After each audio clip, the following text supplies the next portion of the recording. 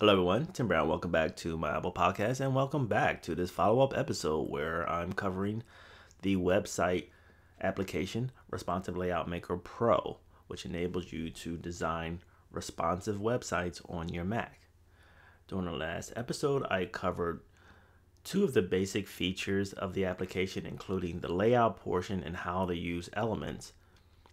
For parts 3 and 4, I'm going to continue to flesh out the elements and then modify my project using the properties panel, and then show you how to modify your project after everything has been exported.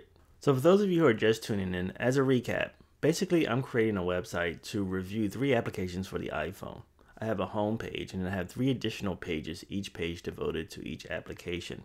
In order to keep the layout simple, I created one layout for the home page, which you see here, and I went up to the layouts menu and went to manage project, and I just duplicated my index page and renamed them to coincide with the applications that I'm featuring, and then went in and made slight modifications to each page to coincide with what I want to do throughout the project. So this is the home page. When I go to the next page, which is handy photo, you can see here on the 3rd row where the images are, I just swapped out the image links for just plain images. But everything else is pretty much the same. The only thing that's going to be different, that is on the home page, at the bottom where the image is, I'm going to have my logo. On the other pages, I'm actually going to swap out the image placeholder here with a YouTube video tutorial. So that's actually going to cover a portion of the tutorial that addresses video embeds. Okay, now that I have a basic layout, I need to make some slight adjustments to my project using the properties panel.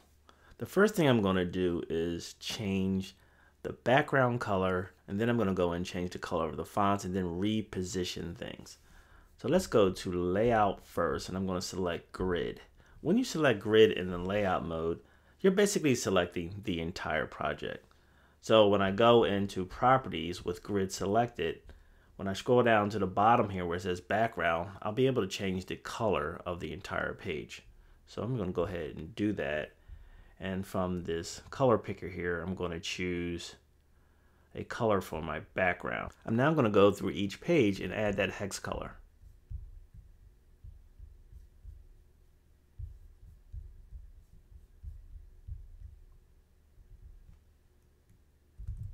Okay, the background color has been adjusted to all of my pages.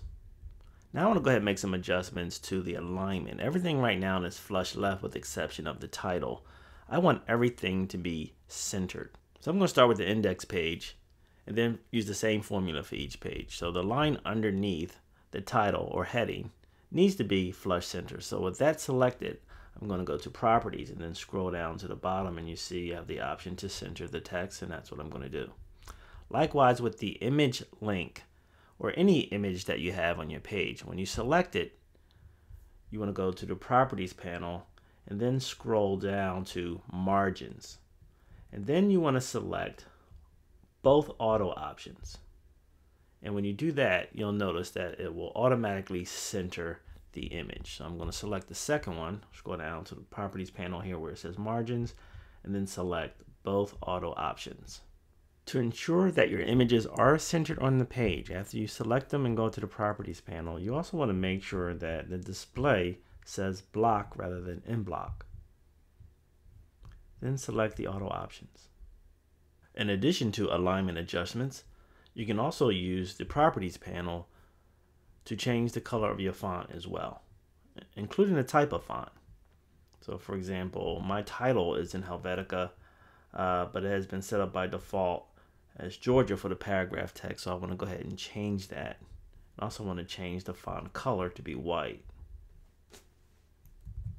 Okay, so now if I use the navigation buttons to navigate through my pages, you can see that everything has been adjusted using the properties panel, including aligning my text and images and changing the font and or color.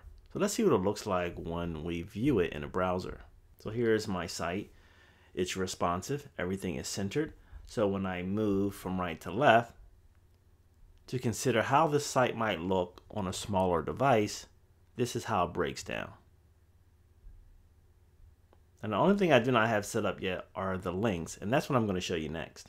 So you can begin by updating your metadata first. So when you select on one of these image link placeholders here and you look in the properties panel on the right hand side, you see that I have a class set up by default, and I went in manually and added the ID to give more specific details about those image links. And since each one represents a link to one of the photo applications that I'm featuring, I just simply went through and added the name of each photo application as the ID. Down below you see an export path. This is where your files are going to be stored. You have to add those yourself because you're actually storing those files somewhere else. If you already know what the names are and you know they're going to be in an IMG folder after the export, you could just simply enter the path img/handyphoto.jpg.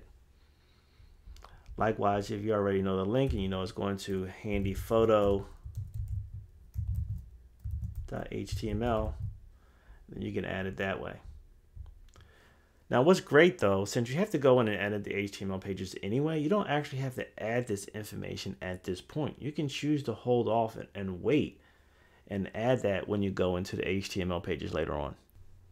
Okay, this section took a lot longer than expected, so I'm going to wrap this up as part 3. For part 4, I want you to check out my next tutorial where I'm going to go over specific details regarding how you update your HTML files after your project has been exported. How can you adjust the code to also accommodate video embeds? Thanks for tuning in once again to my Apple Podcast. My name is Tim Brown. Please check out the next episode.